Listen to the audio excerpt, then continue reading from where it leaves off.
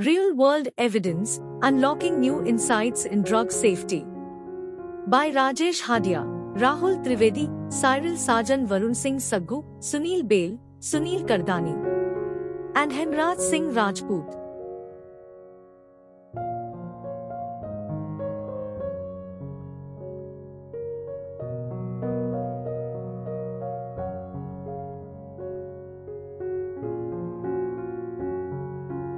Real-World Evidence, RWE, is revolutionizing drug safety assessment by drawing insights from diverse data sources that represent real-world clinical practice, healthcare systems, and patient experiences.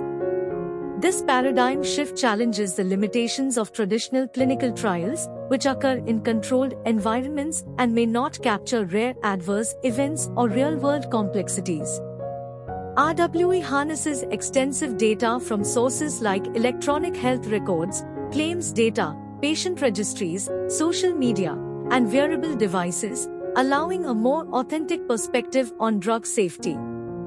The scale and duration of data collection in RWE facilitate the detection of rare adverse events and trends that might be missed in clinical trials. Furthermore, the integration of RWE into drug safety assessment relies on big data and advanced analytics, including machine learning and artificial intelligence.